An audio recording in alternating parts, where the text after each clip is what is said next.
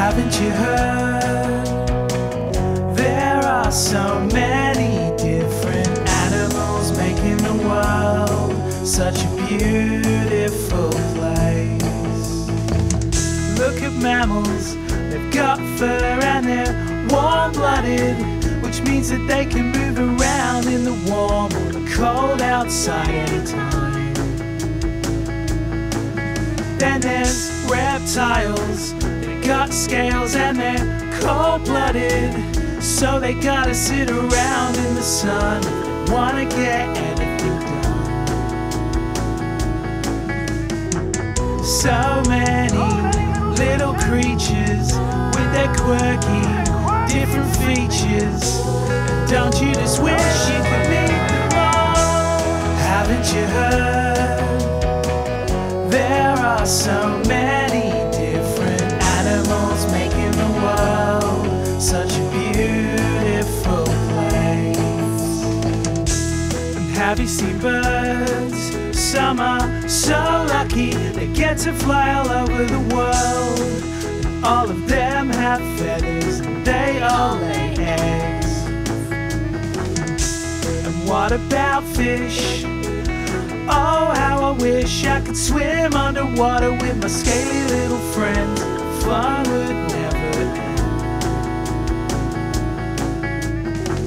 So many little creatures with their quirky, different features. And don't you just wish you could meet them all?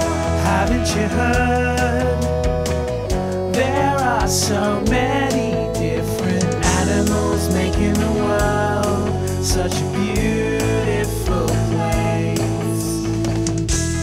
What if I told you about amphibians? Well, they have the best of both worlds, living on the water and the land. Isn't that grand? And let's not forget the invertebrates, 'cause there's an awful lot of them in the world. Think of all the insects and spiders and crustaceans scuttling around. So many little creatures with their quirky, different features. And don't you just wish you could meet them all? Haven't you heard? There are so many different animals making the world such a beautiful, beautiful place. Haven't you heard? There are so many different animals making the world such a beautiful, beautiful place. Haven't you heard? There are so many different animals making the world such a beautiful place.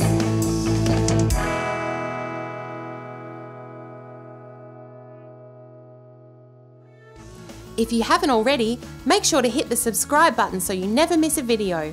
And don't forget to follow me on Instagram at Learning with Katy for even more fun and educational content.